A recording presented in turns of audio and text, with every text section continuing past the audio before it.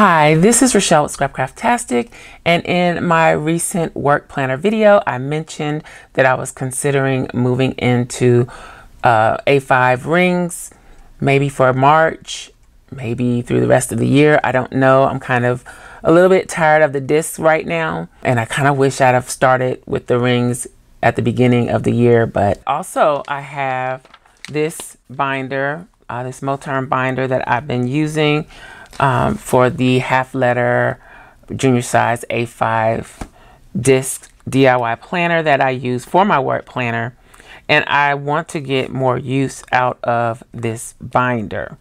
So I'm going to test a little theory, do a little hacking, and see if I can convert this binder into a 6-ring binder. Now I was able to do that with this notebook cover.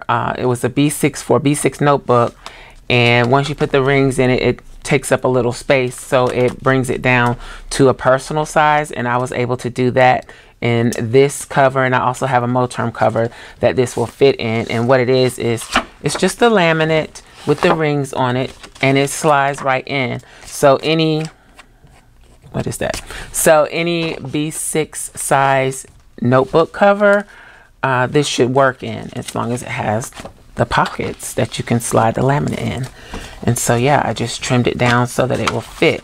So theoretically, I'm thinking the same thing will work in the A5 disc cover. My only concern would have been the space for the rings, but since it already has space for discs, and this is not a small cover, I think that I can make it work. We'll soon find out. So I have this ring mechanism and the hardware that goes with it. I purchased this in 2021. I got 2 of them for like around $10. I'll link to it in the description box below. I also have some other Moterms, but all of those are personal size, and I just didn't really think I wanted to order another Moterm version until I make sure this works. Also, these rings are smaller, and I did a video a while ago showing how to determine the size of the rings. I don't really know what size they are, and the listing on Amazon doesn't say what size they are, and I didn't measure them, but these are smaller. So I may end up changing this mechanism to something larger if I feel the need to order. Again, I haven't completely decided that I'm going to move into this. I just want to see if it's even possible. So I've got my laminator warming up down here. Okay, so this is a piece of 3mm laminate, and not all laminate sheets are made equal. I think this is a Scotch. It may not be a Scotch. It may be another brand that I got when I got a Fellows laminator. So I'm not sure. It says this is hot, but yeah, I would suggest Scotch laminate sheets. I just find the quality to be better than anything else I have tried so far. But this is 3mm. There's nothing in it. You could actually put something in it, and I did consider that. You could put a printable pattern in here. You could put some scrapbooking paper. I wouldn't put anything too thick, because if you put something thick, it's going to cause it to be stiff, and then it'll keep your planner from, or your cover from, closing on its own. So I found that out the hard way. And I'm doing the whole sheet. And basically what this, I think this is one of the cheap laminate sheets. With those, with the ones that are not so great, those are the ones that tend to bubble. And the Scotch pouches, they bubble too, but not as much as these off-brand ones do. The ones from Walmart, I think they're Pen and Gear brand, not sure, but the ones from Walmart bubble too. And that could be what these are, but I don't know. I don't know. I took everything out of the box because I was trying to organize. So Then another thing you could do is laminate just half. So if you don't mind, if you want like a matte finish in the front, but you still want it to be sturdy because you have to screw your screw your rings onto it, the laminate I think is kind of necessary to give you that sturdiness. You could laminate one side of a piece of scrapbook paper. I'll link to a video where I show you how to laminate one side. So I was trying to see if I could seal up those bubbles, but it's not going to. Also, that could have happened because I did not let this laminator heat up for an extended period of time like I usually do. I just came in here and grabbed it. Okay.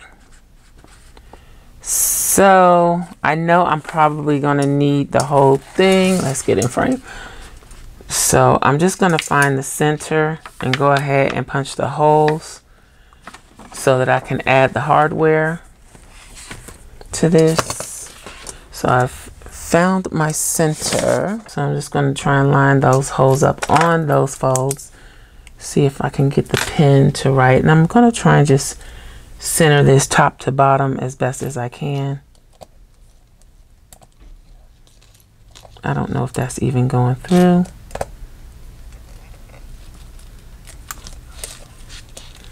Nope. So how am I gonna do this? I guess I'm gonna have to do it like this. Maybe this is easier to do it. And then I can use my marker instead of trying to use the pen. Okay. So I'm gonna line this up on here where I want it to be and mark it. And I know that moved a little bit, but we're gonna get it back to where it needs to be. It's gonna be right there. Okay. I don't know how I did it so easily before. I did do it a lot easier than this. Okay. So I am going to use my We Are Memory Keepers. Now they are We Are Makers. They've changed their name. So I'm going to use my We Are Makers punch, and it barely makes it in there to where I need it to go. I hope that's not going to be a problem.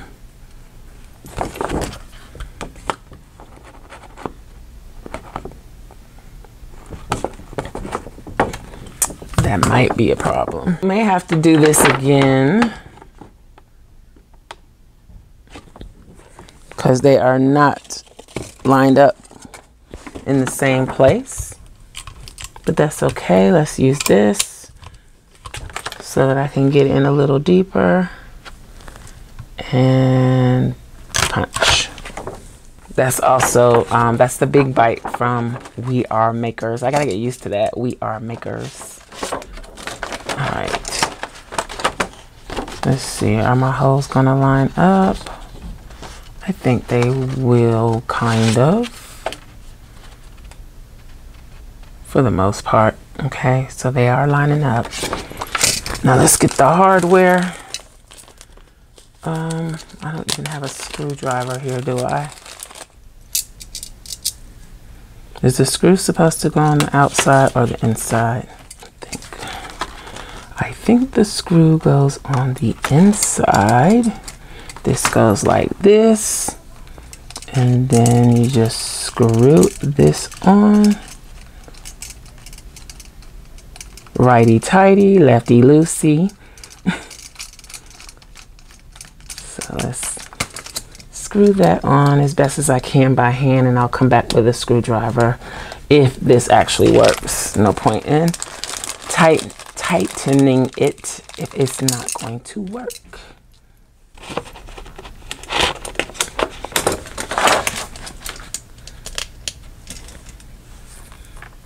I got ink on my hands. Okay, so now we have this. Okay, let's put this up and see what we've got, if it's gonna work. So I'm gonna take out the rings and then see if I can slide in I took out the disc. I'm going to check and see if I can slide in the rings. Yes. Now it might be a little short. Let's see. And it hides all those bubbles and everything. Then I just, well, it hides most of them. Bring it to the center. Look at that. Excellent. Excellent. Excellent. Okay. So now I didn't get it quite centered, but I think it's okay. It's okay. I'm sure if you do it, you can do a better job. If you take your time, I was kind of rushing through it. Let's get a sheet of half letter paper and punch and see if it's going to fit.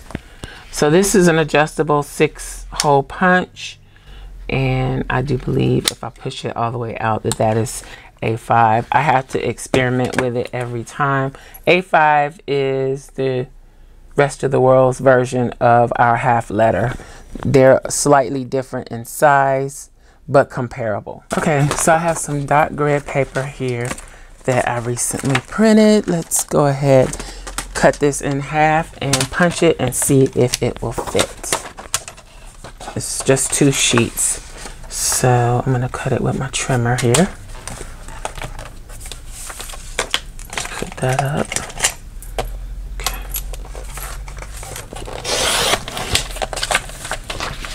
And it's single-sided, so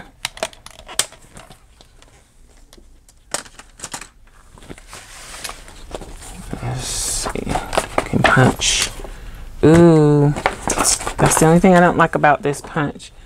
I have to eyeball centering it a little bit. Okay.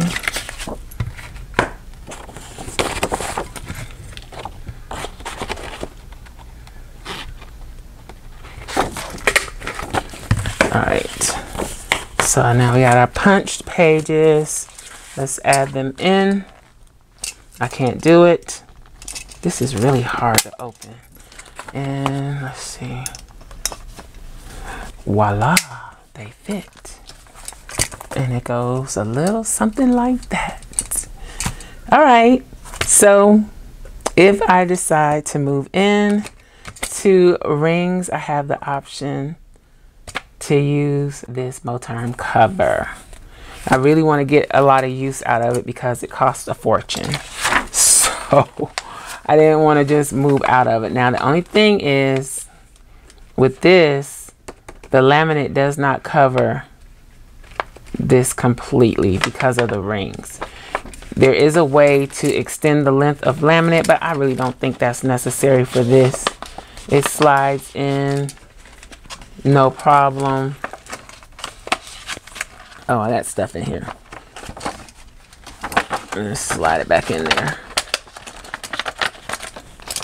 And then, yeah, that gives you room to adjust it to where you need it to be. You don't have to worry about trimming anything or anything like that. It's pretty perfect in there. Okay.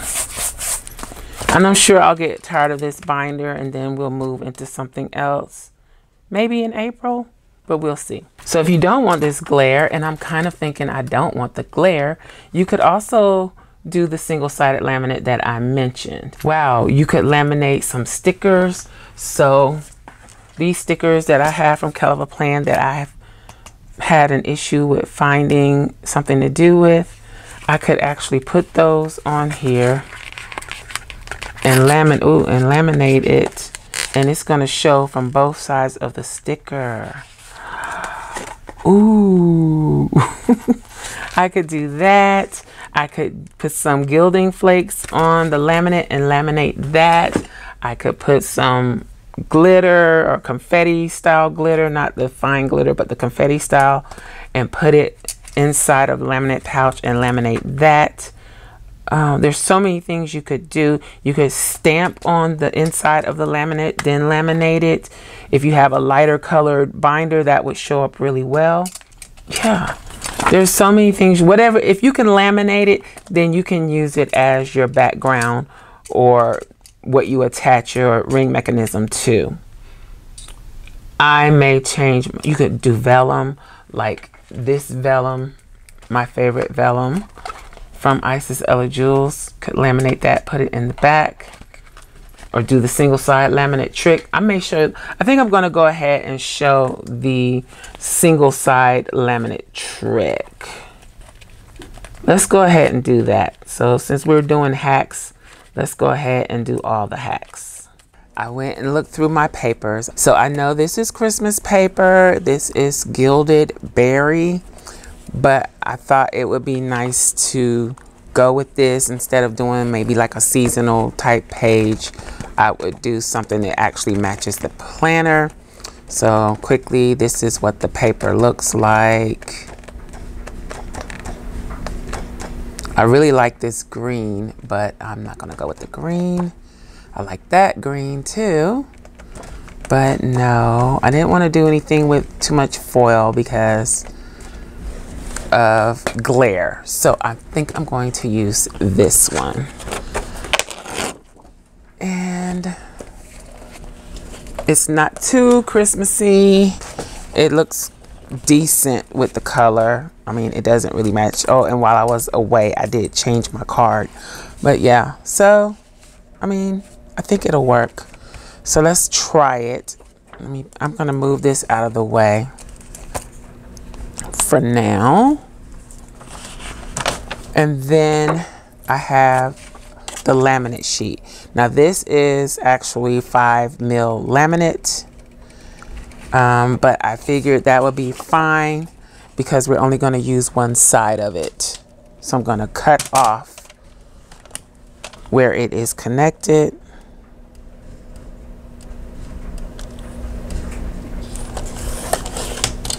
And I'm just going to use one side. And it doesn't really matter that it's rounded on, the corners are rounded on one and not on the other at this point, because those are going to be hidden inside of the planner. Okay, so this is what I want to do. I need to trim this down to the size of the laminate, to the same height. I think the width is fine the way it is.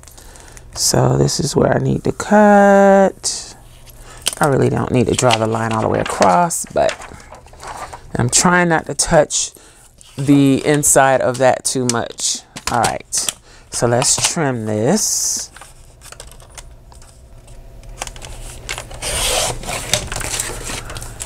And this is what we've got. One other thing I wanted to say is you can always just put a piece of scrapbook paper behind like that, and it doesn't even have to be the full width. So yeah, if you want to decorate and change up the decoration every so often without redoing the laminate, then you can easily do it that way. You could also use decorative acetate there. I'm telling you, the options are pretty much endless of what you can do with that. Okay, so it is wider then. Now what I'm going to do is put the laminate on the back. So it's going to go back here. Let's line it up. What did I get on there already? Okay. And then I'm going to run this through. My laminator's been heating for a while, so hopefully it's good and hot. And really, you could probably just put a piece through the center. Again, this is really customizable. You can do whatever you want. You just want something sturdy where you're going to connect the mechanism to your page. So you could do packing tape, masking tape, because if the back is hidden, you won't see it. Just something to make it a little more sturdy where you're going to screw in those rings. That went through a little bit crooked, but it's fine. Okay, so we got a single side laminated. I don't think I need this anymore. Let's put it aside. Okay, so this is what we've got. You could round your corners. I think I am, just to make it a little easier to slide in and look nice. So I'm going to use the 1/4 inch rounder. This is not really necessary.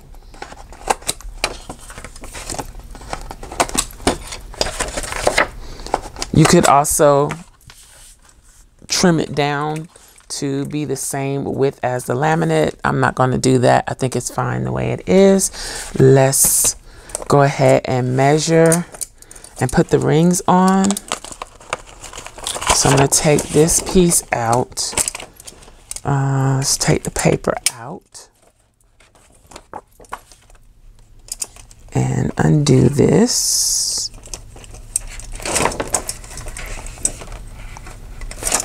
I might need to go get a screwdriver.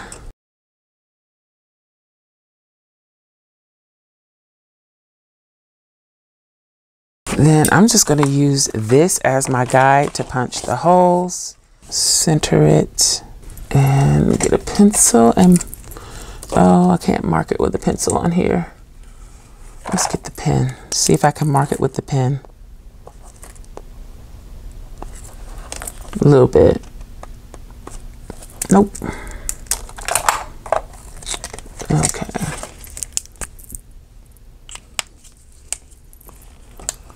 All right, let's try again. Let's mark it with the marker. Make sure everything is lined up. That's where I need to punch. And this time I'm just going to use the big bite. Just get the big bite up here. And line it up and punch the holes.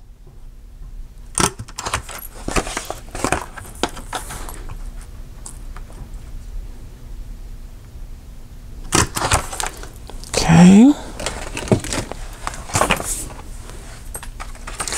Now let's attach the mechanism.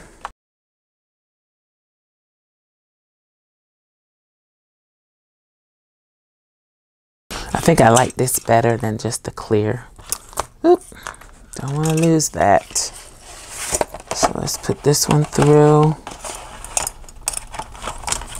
There we go. Why does that look crooked? Guess it's not. Okay. So of course I need to come back and tighten those up. But let's slide this in. And this is what gave me the idea to use this paper, this dashboard. Let's slide it in. This one is a little more snug. Ooh.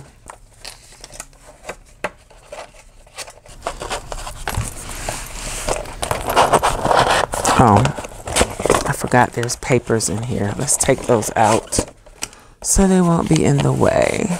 There we go.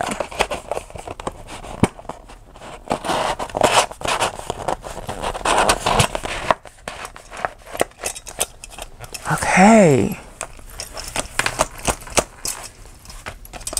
Let's put the papers back.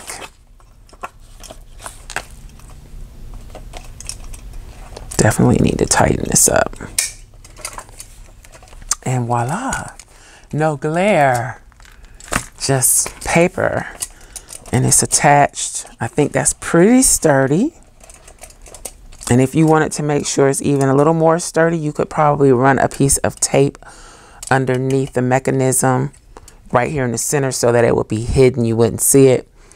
And that would probably be, I mean, that would give you a little more secure attachment to your base, but I think I'm cool with it just like that. So that's 2 ways to do it. So let's go over this again. You can laminate just an empty pouch, 3 mil or 5 mil works fine. You can do the single side laminate like I just did here. You could use maybe like a Dollar Tree cutting mat. I think that might be a little thick, but it could work. You could use regular acetate. So if you buy the decorative acetate from the craft store, you could use that. You could just use a regular laminated piece of scrapbook paper or whatever you choose. Whatever you laminate, you could laminate glitter, anything that you would laminate to make faux acetate. I do have a video on faux acetate that I will link in the iCard up above. And I could probably go on with more options. There are so many that you could do to do this. So if you have a notebook cover, you can convert it to rings easily. The only issue would be what size inserts would fit in it once converted. Fortunately, this cover is actually for discs, and it had the room to allow for the rings and then some. So I have even more room. So if I decide to change this mechanism to a larger ring, then I will still have plenty of room. And I even considered that maybe I could have both in here. I don't know. It could happen. What I would probably have to do, yeah, see how it's wrinkling up the paper there. But what I would probably have to do if I wanted both in here, make it kind of like a hybrid, is put smaller discs. And I may actually do that. But we'll do that another time. But for now, this works fine. So that is how you can convert a notebook cover to rings. I hope you enjoyed this video and found it helpful. If you did, you may be interested in this other video. Thanks for watching, and I'll talk to you later. Bye.